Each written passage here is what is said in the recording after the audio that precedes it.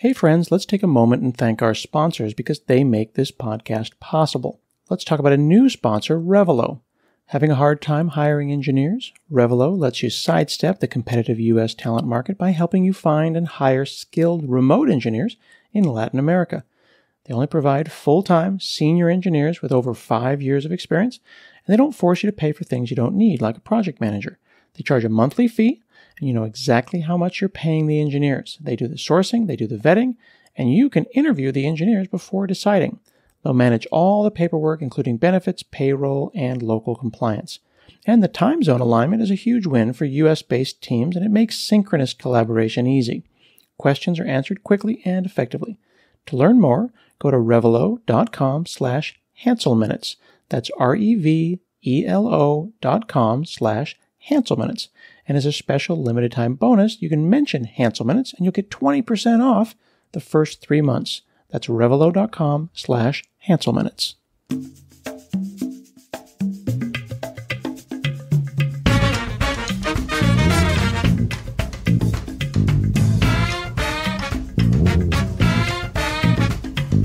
Hi, I'm Scott Hanselman. This is another episode of Hansel Minutes.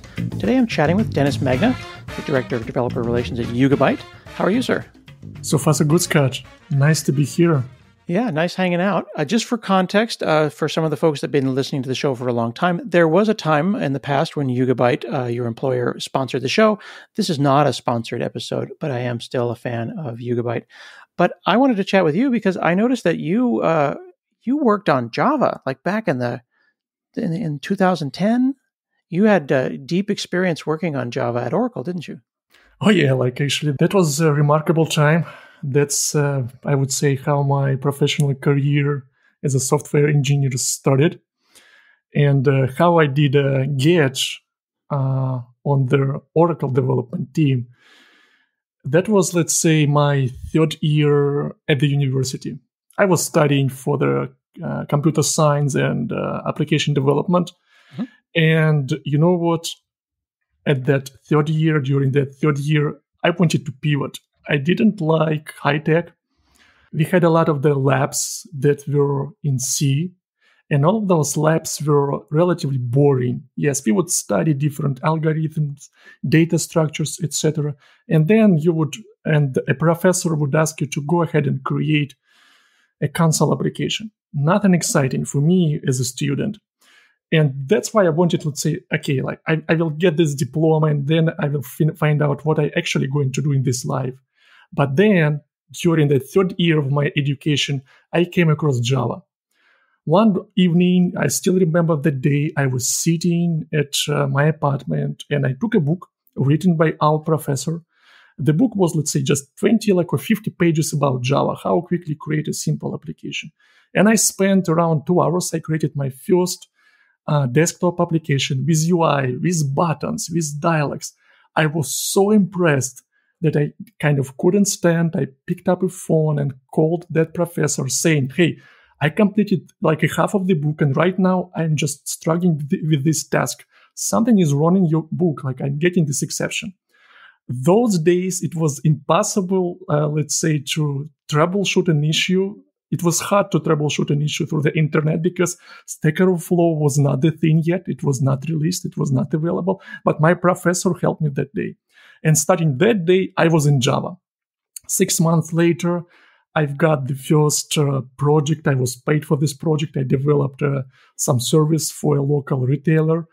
And also, 8 months or so later, the same professor gives me a call and says, Sun Microsystems is looking for an ambassador, Sun Campus ambassador, who is ready to evangelize Java and different Sun technologies such as NetBeans, Solaris at the university and to build the community, blah, blah, blah, blah, blah. And he says, I'm looking for someone who is ready to do that. And I go yeah, I'm ready to do that. And I'm the guy who probably barely still knows Java, but I saw this as an opportunity, let's say, to learn something new by teaching others. And I'm jumping on the call with Sun and go, yep, I'm ready. I know Java really well. Well, in fact, I didn't know it really well. And eventually they offered me a job. And for the next 2 years before the graduation, I was building a Sun community at my university. We created a lot of different nice projects. We built a strong community, not at the university, but also in the city. And eventually, Sun offered me a full-time position after the graduation. But once I got this offer, I accepted this offer. But then Oracle acquired the company, and all the hirings were frozen. So then I just, joined another company. But eventually, a year later, I passed several interviews and I joined the Java development team, not at Sun, but at Oracle, and I spent many years there. That's awesome. A lot of people think of me as a C# person, and they don't remember or realize that I was actually at Nike in 1997, in the middle of 1997, and I was using Hot Java, which was a Java-based browser from Sun at the time, and we were writing cross-platform Windows, Linux, Mac, Hot Java workstation devices for Nike. So I have a place in my heart for Java that goes back many, many, many years now, 25 plus years. Oh yeah. I did not create anything for Hot Java. When I started writing in Java, it was already Java 1.4 or something like that. Oh, wow. Yeah, people at those days, they were saying that, hey, you are lucky because right now Java is stable. It's much more powerful. But I do remember those talks about Java applets, about Java version 1.1, etc. Oh, yeah. Right when Java RMI, a remote method invocation, it's a object-oriented way of doing remote procedure calls. It was basically DCOM or distributed COM for Java. And we were trying to basically REST APIs before REST. People trying to figure out how to take a Java object here and put one over there on another computer and call remotely and pretend that the network does not add latency. Mm-hmm. And I think we've now learned in the year of our Lord 2022 that the network does in fact add latency. And a lot. So that brings us to our topic of the day: the network adds latency, with Denis, which is actually thinking about geo-distributed apps. We were just trying to get these applications to talk to each other across the room or within the same building, not even just thinking about, cloud availability zones. It sounds like you've been thinking a lot about applications that distribute themselves across the earth.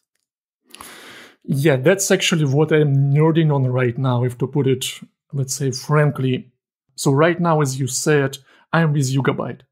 And Yugabyte is the company that creates a distributed SQL database, the database that is built on PostgreSQL. And as a database is used by applications, right? It's obvious. But what I saw when I joined the company is that users and customers of YugabyteDB, they in fact build applications that span across multiple availability zones or across multiple regions. And that's what excited me a lot.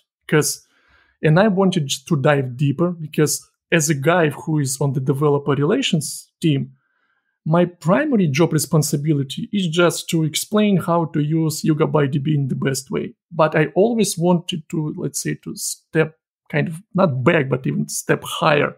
I wanted to look at YugabyteDB as the end user, as an application developer, as a Java application developer, Node.js or C# application developer who does a real business application. And those applications that span those multiple zones or regions, I define them using this short and concise definition as geo-distributed apps. And what I think it's just valuable to have this conversation, Scott, with you today to discuss, some of the primary design principles that everyone should follow when building those types of applications. What does it mean for the application layer? Like, what do we do with your application instances or microservices? How those requirements are applied to the database tier, et cetera, et cetera. Yeah, that's a great point. And a good way to maybe ground the conversation is to remind folks that may or may not be working in the cloud, whether it be Azure or AWS, that when you think about a region, it's not just like a Costco or a warehouse with a bunch of computers in it, right? A region like West US or East US or North Europe is a whole series of data centers, right? And within that, there's regions which have availability zones, which have N number of data centers, where N is usually a bigger number than you would think it is. Absolutely. And that's, I think, thanks for reminding everyone what the region is, because most of us are already in the cloud. We do build applications for the cloud, but some of us don't need to have that practical experience yet. But still, we keep hearing about, let's say, regions and zones, etc. And region and what's like region is represents an independent geographic locations, like Scott said, right?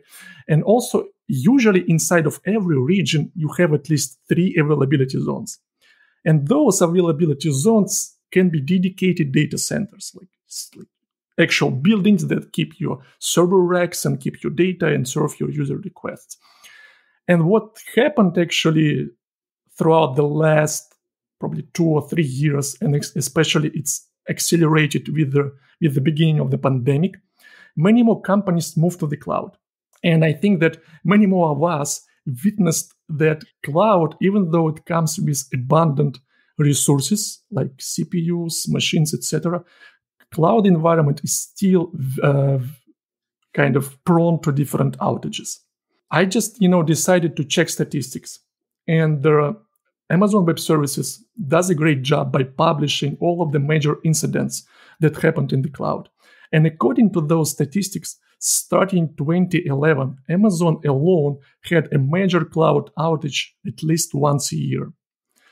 And when we are talking about a major cloud outage, that outage can make an entire region unavailable. Let's say that you build an application, and that application is deployed in US East Zone, somewhere in North Virginia.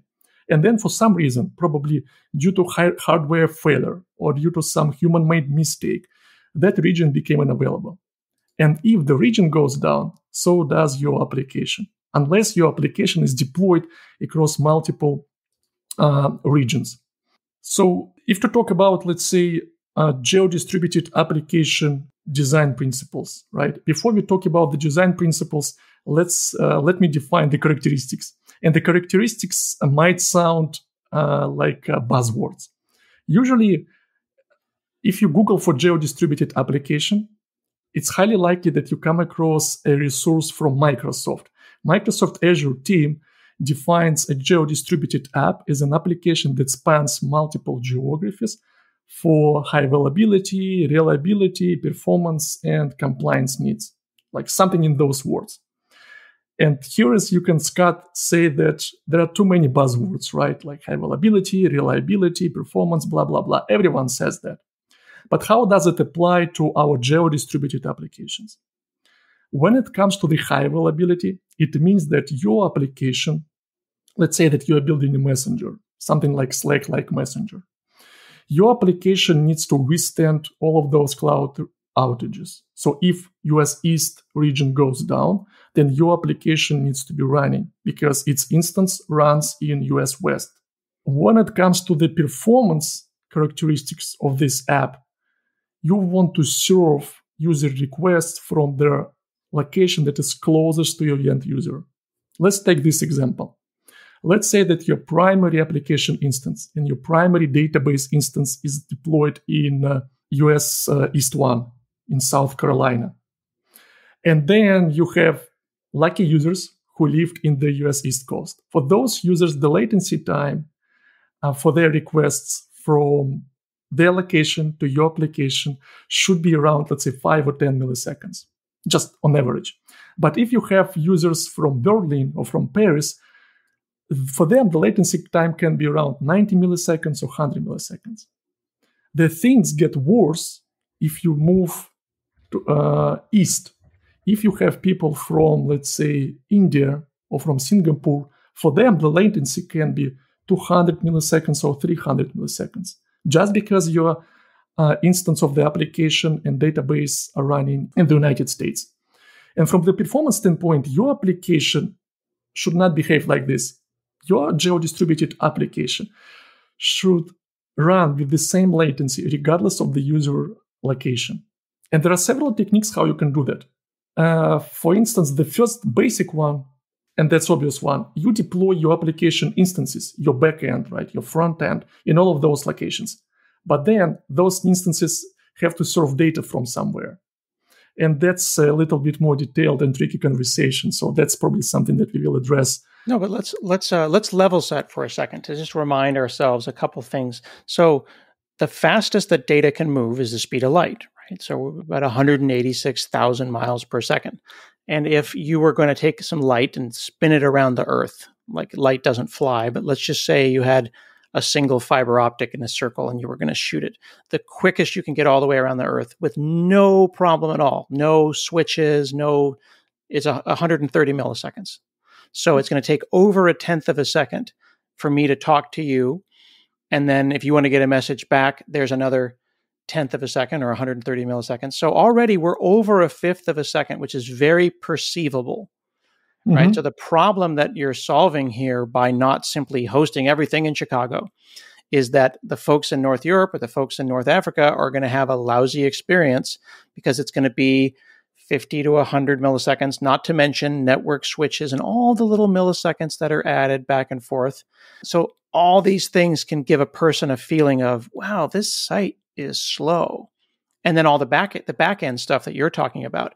If you had your data in Chicago, but your database was in Singapore, well, now you're in big trouble, right? Yeah, absolutely. And also you're saying that it takes time, right, for your request to travel from one location to another.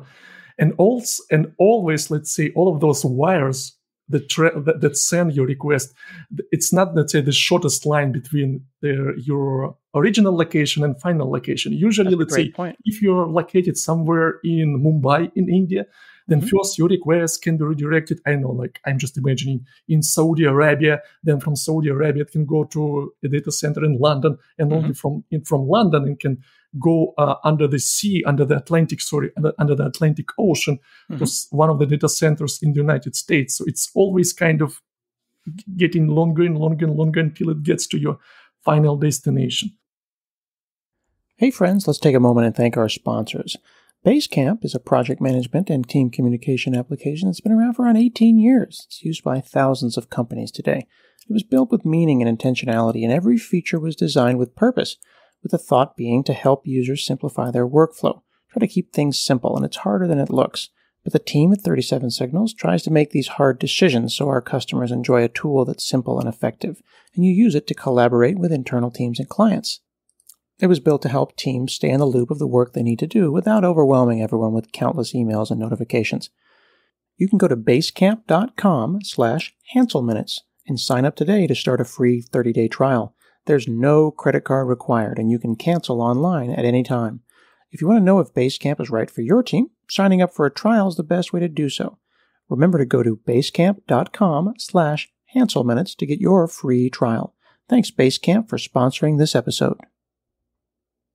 So is the solution to just figure out where they are and move everything as near them as possible? Or where does a distributed database or systems like that fit in? Like, are you just keeping read-only copies as close as you can to as many people as you can? And isn't that wasteful? That's right. So there are several techniques that we see companies and users apply in practice. But let's kind of break this down into several steps. Because when we're talking about an application, let's take the dumb, simple application. When you have just the application layer, you don't have any APIs layer, you don't have, let's say, any message buses, nothing like that. You just have your backend and you have front end. Typical web application. Then below that application layer, you have your database, your data layer. And finally, if you're developing a geo-distributed app, it's highly likely that you're going to use a cloud load balancer. Some special component that will intercept all of the user requests and forward those requests to the nearest locations of your application.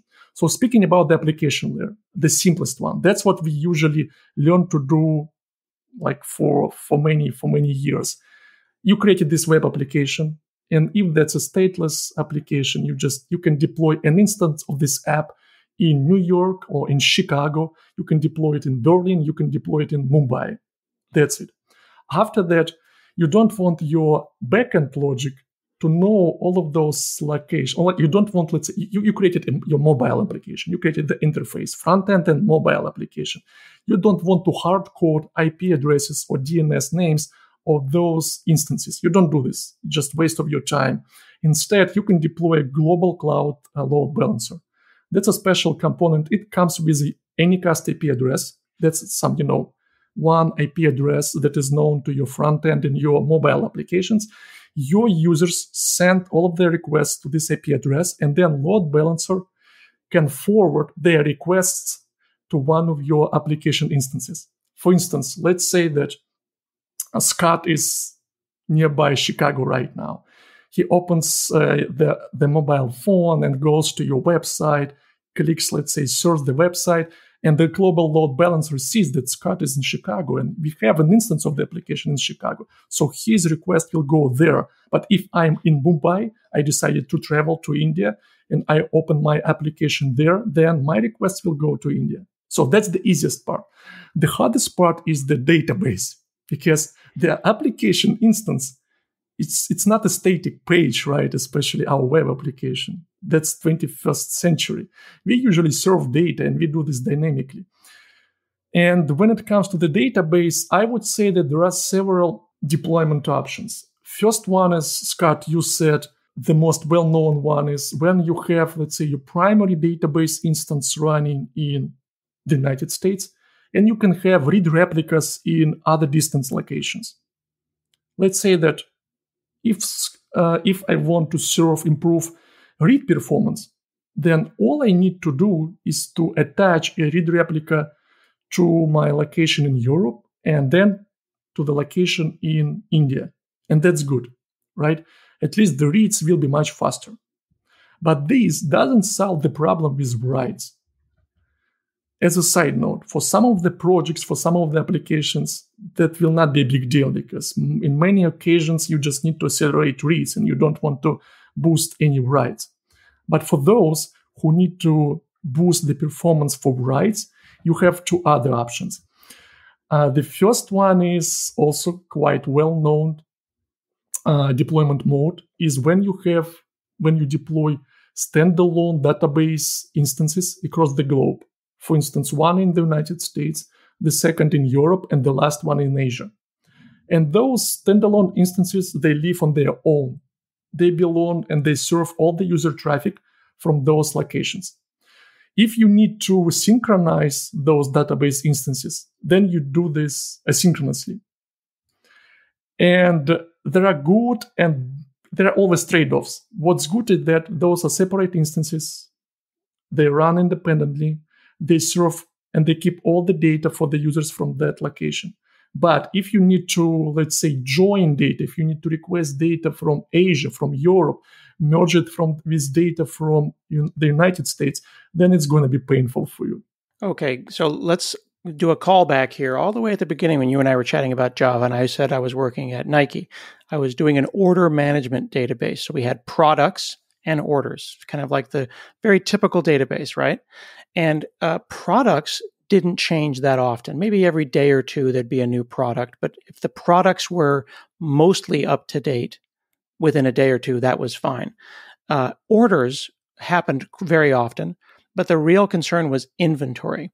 So we had a database where the product side was mostly reads, and it didn't need to be that up to date, but the inventory was being written to from all over. So what do you do when you have someone in Europe writing to the Europe database, someone in the US writing to the US database, et cetera, and someone says, I need real-time access? Do you declare one database as the authoritative source and everyone just writes to it and you pay and the latency is what it is, and now you don't have to deal with syncing? Or is there a way to have minimal latency and always up-to-date, consistent data? Mm-hmm. Yeah, that's a wonderful question, because this last example of standalone databases in different locations, it's a trivial one, right? And it certainly accelerates reads and writes. It will solve this problem. But from the real-time view standpoint, right, from the business analytics, etc., it's going to be painful. Mm-hmm. But if you decide to deploy a single database cluster, just let's say as is, then the latency will kill you, literally. Because let's say if we are talking about this project, like when you have inventory, you have products, right? Probably, let's say you're some retail shop, then the consistency prevails, right? You cannot just you cannot run an update transaction and just then believe that it will commit successfully or not. Yeah, fire and forget. Just write and forget. Yep, it's just not the reality of those types of applications. But in YugabyteDB, what we do, we have a special type of database deployment that is designed for these applications. It's called geo-partitioned. You still deploy a single cluster across the globe. Let's, for the sake of simplicity, suppose that you have one node in the United States, one node in London, and the other one in Mumbai. And that's a single cluster. All of the nodes are aware of each other. They send heartbeats to each other. They exchange some system data, etc. But from their application standpoint, you need to define a special geo-partitioning column, such as like a country code. Let's say you created your inventory table or like order table. In that table, you define country code column. If the country code column is equal to European Union, then all of those records will automatically go to Europe. If, let's say, the value of this column is Hong Kong or Singapore, then the database will store or serve this data from Asia. This is a dumb question, but I'll preface it. Is that a real column with real values, or are they just kind of metadata or meta columns that are giving the advice to the database?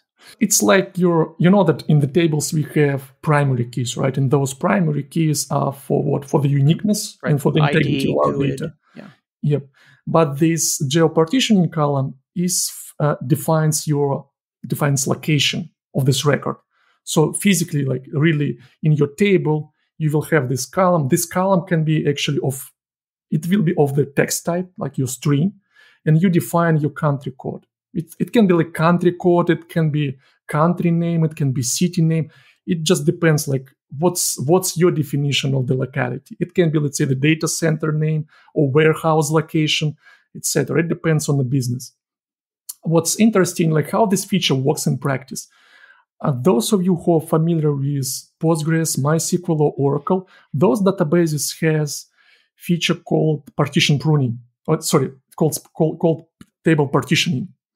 With table partitioning, you can split a big table into smaller ones. And you do this, by defining some criteria. One of these criteria can be, all right, I have this column. This column is called country code. And if, let's say, the code is equal to the United States, then you need to put all of those records into this table, into this partition, into a smaller one. And that's the first feature. The second feature is table spaces.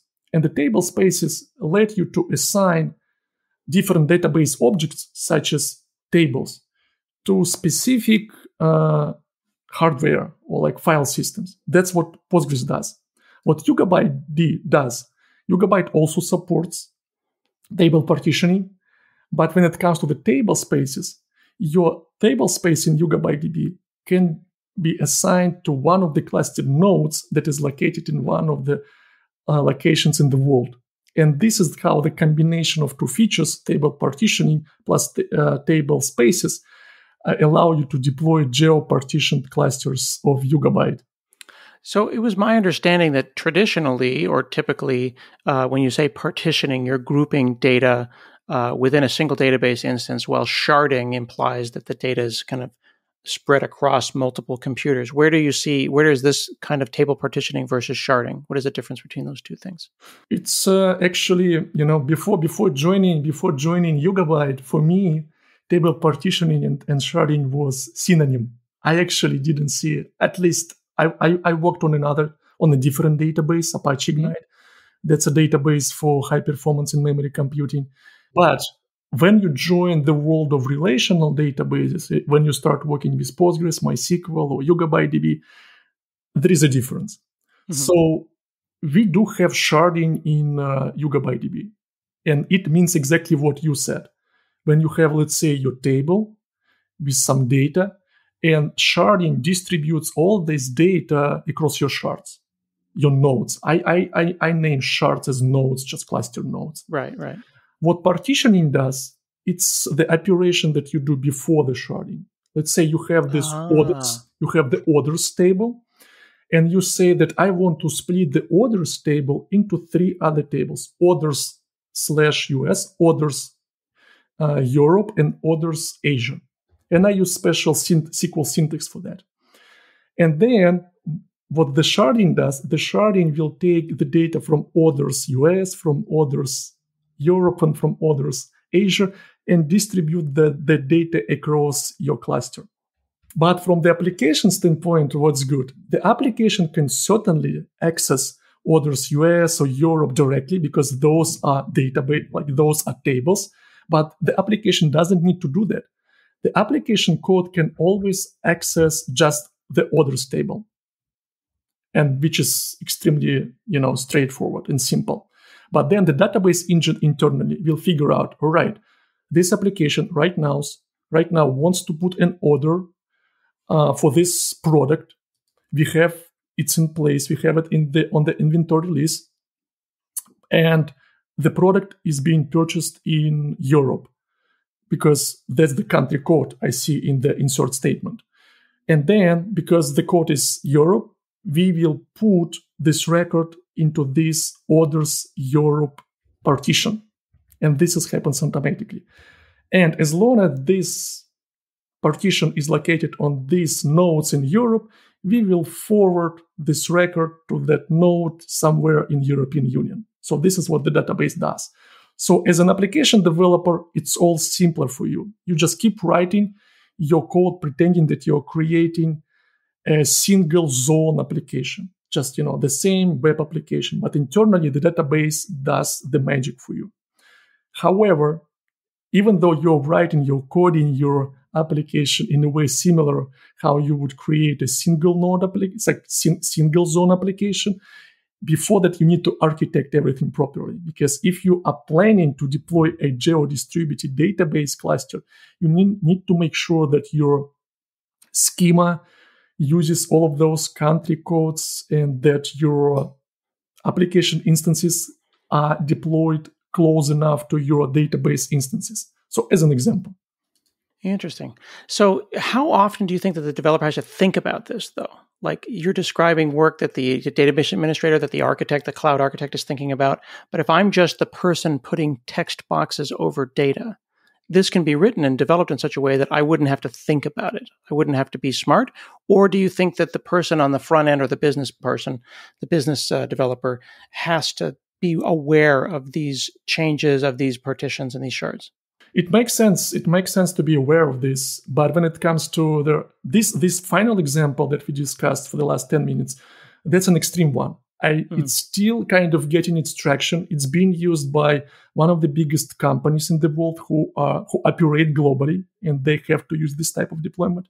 But if you're, let's say, a mid-sized company, or you're a startup, or you're just building your application for the first time, when you think about geo-distributed applications, first think about high availability. So when you deploy your application, make sure that you can withstand at least, a zone level outage. That would be my first advice. So design your application in such a way that if a zone within North Virginia region goes down, you are running, you are not down. So that's the first step.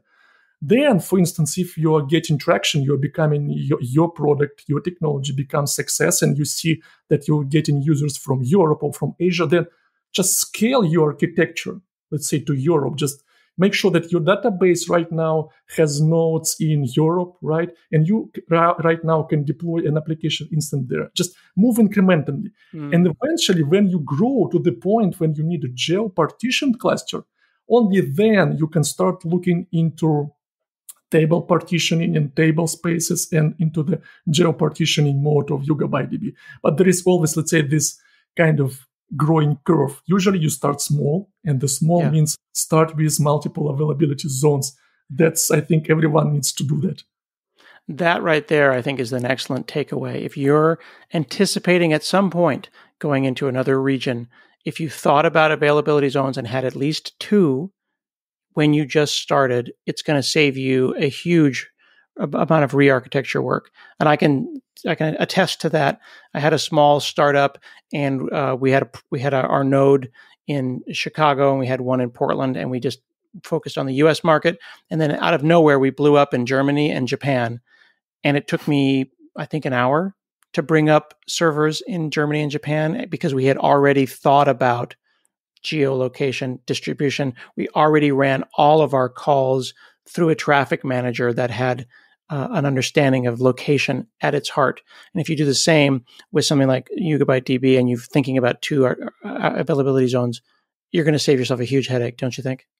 Absolutely. And that's actually what's, at least that's the very right beginning of your geo-distributed app journey. So do this because as you, Scott, said, at least you don't need to be, let's say, global from the day one, but your architecture should be able to scale to that point once necessary. You don't want to spend weeks and months trying to break and rebuild. That's certainly what you don't want to do. And it's not a lot of work. I mean, we've discussed it in a 30-minute podcast. This is not something that and I know that sometimes people say, Yagni, you're not going to need it, but you probably will need geo distribution at some point within your product's life cycle. So a little bit of work up front is worth the effort, don't you think? Absolutely. Brilliant. Well, thank you so much, Denis, Magda, for chatting with us today. Thanks, Scott. Happy to be here. You can check out Yugabyte at yugabyte.com, yugabyte.com. Again, in the past, they have been a sponsor of Hansel Minutes, but this is not a sponsored show. This is just Denis and I chatting all about weathering the cloud storm with geo-distributed apps. This has been another episode of Hansel Minutes, and we'll see you again next week.